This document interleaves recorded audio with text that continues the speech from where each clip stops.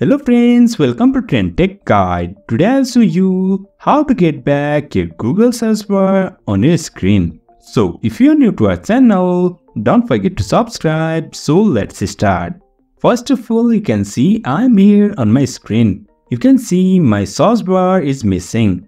To get these, first of all, tap on any open space over here for a while.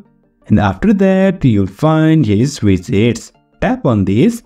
And over here, search for Google. In my case, it's over here.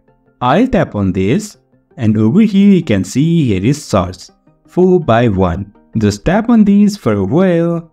And just keep it anywhere you want.